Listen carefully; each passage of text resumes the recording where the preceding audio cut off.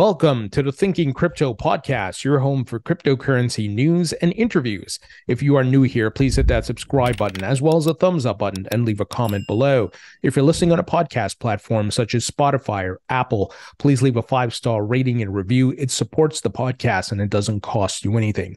Well, folks, the big bear himself, the big short, Michael Burry, has closed his $1.6 billion bet against the market with a huge loss. Folks, this is a bullish sign, and I'm going to share some other interesting things that happened today, for example, with CPI, as well as the anticipated rate cuts from the Fed. So we are seeing an alignment of different items that are leading us back to the bull market from a macro perspective, and that will mean more liquidity coming into the markets, both for stocks, cryptocurrencies, and so forth. As I've been stating, quantitative tightening will not last forever. I've been talking about this for the past year. There will be a point of when this ends, and then we will be back in quantitative easing cycle, and more liquidity, more money will be out in the market. Rates will start to be cut. So this is why you have to be patient and take your positions, buy the lows, and get ready to sell the highs. So Michael Burry closed his $1.6 billion S&P 500 and NASDAQ short position for an estimated loss of 40%. Folks, this is very bullish because Michael Burry is one of the biggest bears. The man is always trying to short. And the fact that he closed these shorts at a loss against the entire stock market, right? The NASDAQ and S&P 500, very bullish. Now, don't get me wrong. He did open some short positions on the entire semiconductor sector, but those are for specific type of stocks, right? It's not the entire stock market. So he will continue his shorts. He's a perma bear. That's fine. But the fact that he's capitulating at a loss is very bullish. That's a big indicator. He sees that, hey, things are starting to move upwards, right? There may be corrections along the way, of course, but we are out of that downward trend and we are in a uptrend. So that's important to take into context. Now, of course, I say that, but I don't have a crystal ball. I can't offer any guarantees, but I'm saying that looking at the charts and the different factors and fundamentals. And look, black swan events could happen, right? I think we have to make sure that we keep that in the back of our mind. But from a macro and overall, we are in a uptrend. And remember, earlier this year, the man, Michael Burry, was tweeting out sell. He often puts out bearish tweets and then he deletes them and deletes his account. I don't know why he does that, maybe to cover his tracks, but he was tweeting out sell. And now, of course, he's selling his short position. Now, the other interesting news is that CPI comes in cool. So no rise in the headline CPI. Core CPI rises by just 0.2%.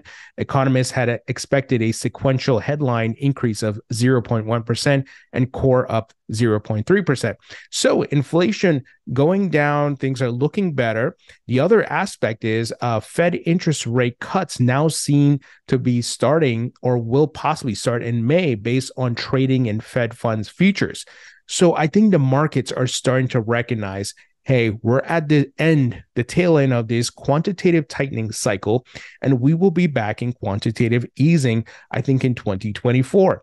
Rates will start to possibly be cut in 2024. Once again, not guaranteed, but I think we're seeing different factors leading towards that, right?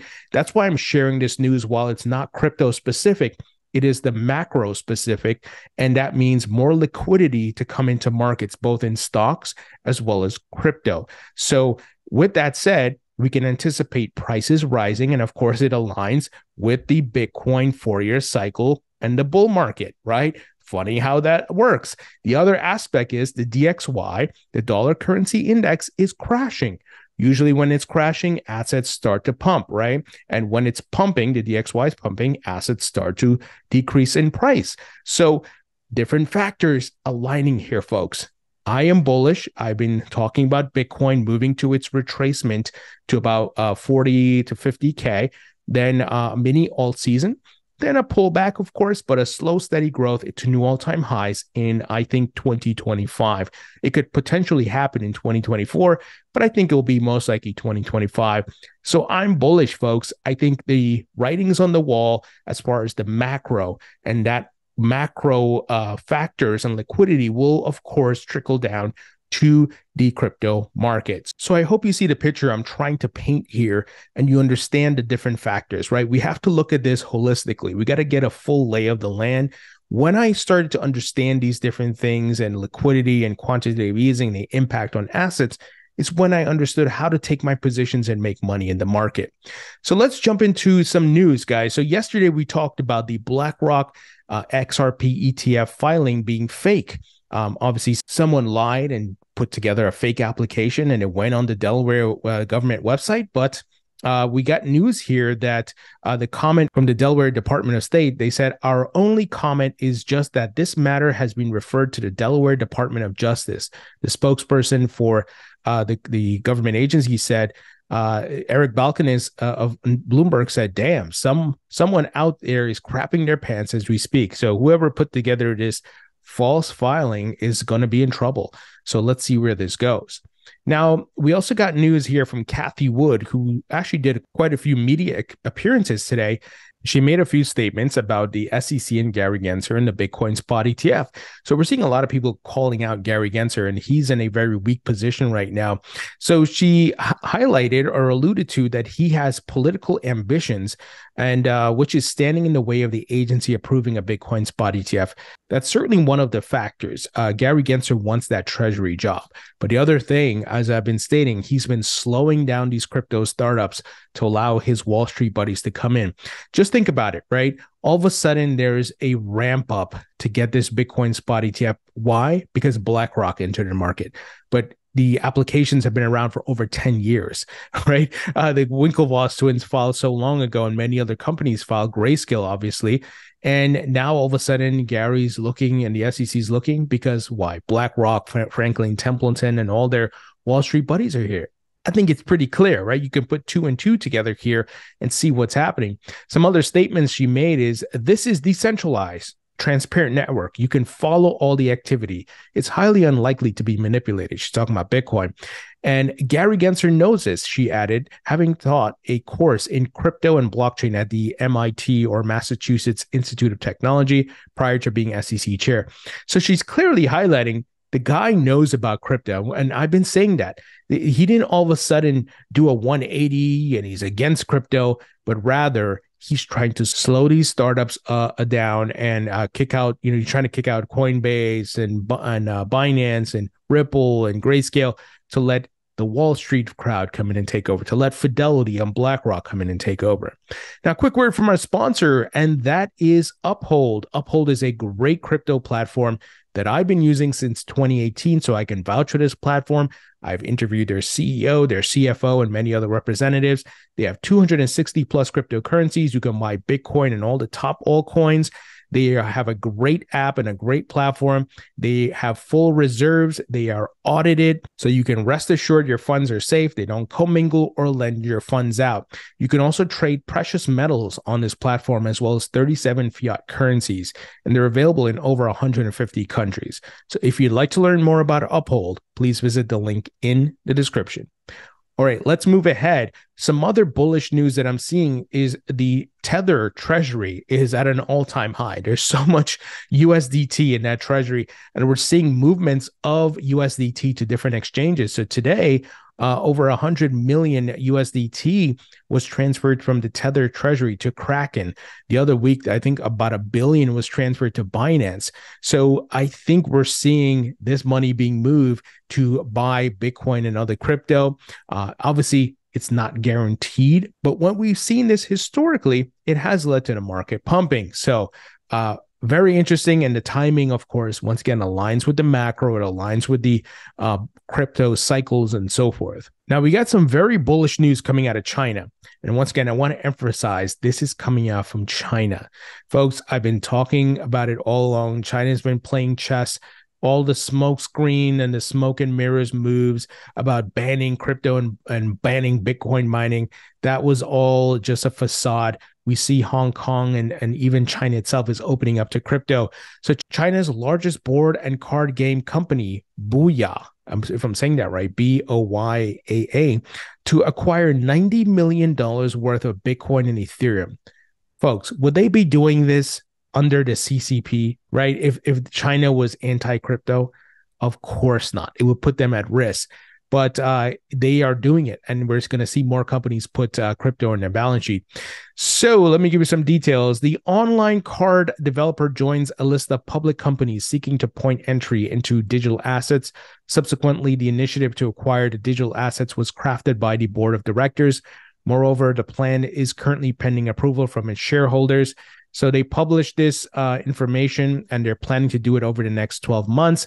And it was confirmed on their respective published updates. So, folks, I think this is a trend we will continue to see. And the fact that it's coming from a Chinese company is very interesting.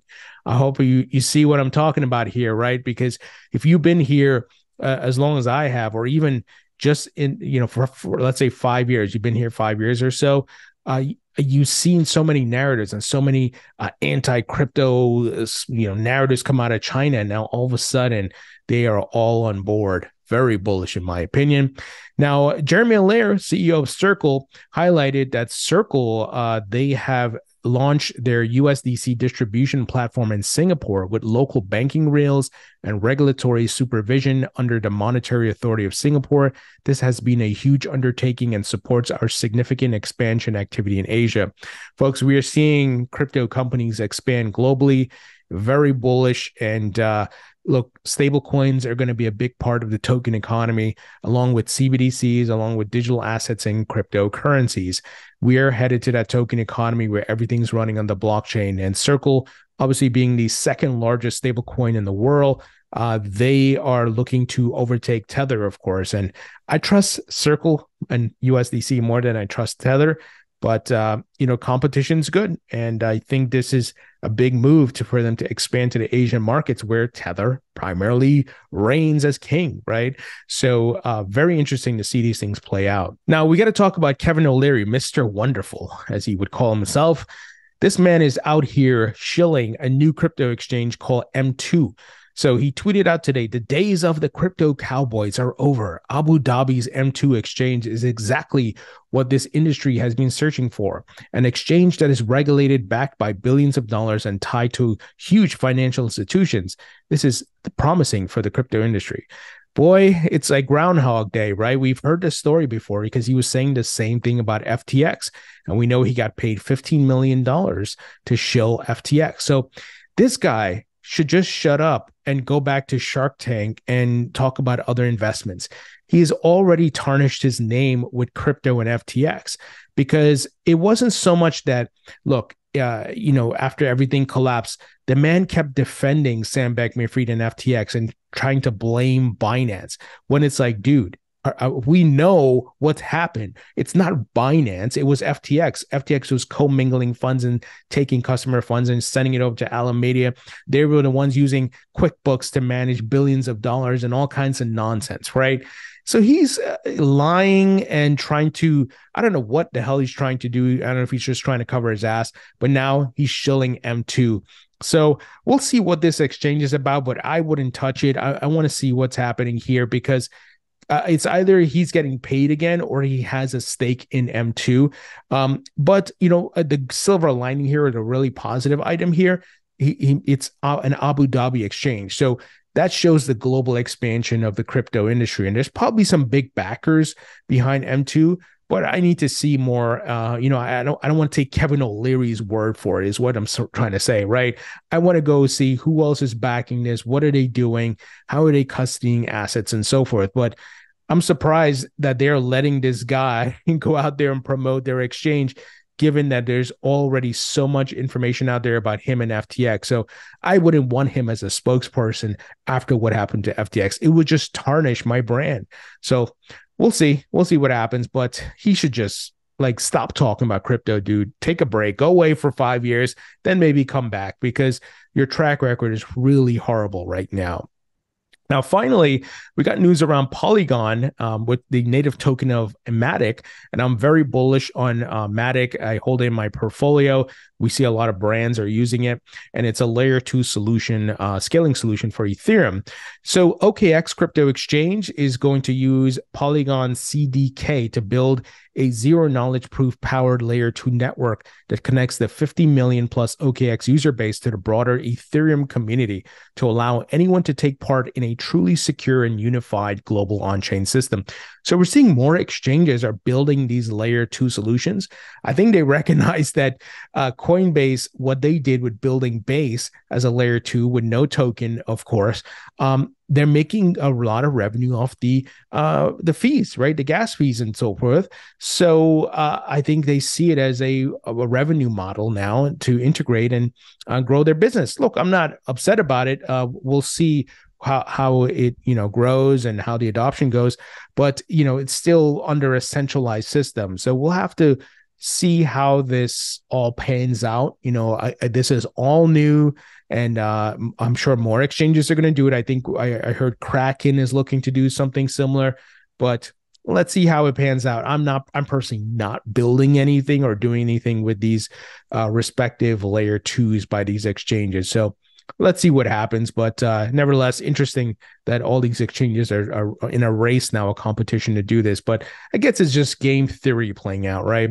So they're going to call it X1. So that's interesting. Coinbase calls theirs Base, and we'll see what Kraken calls there. So, well, folks, that's the news. Let me know what you think. Leave your thoughts and comments below. Hit the 5-star rating on the podcast platforms. Folks, don't forget to follow me on Twitter or X, TikTok, Instagram, Facebook, LinkedIn. Links will be in the description. Also, sign up for the free email newsletter. Thank you for your support. Thank you for listening or watching, and I'll talk to you all later.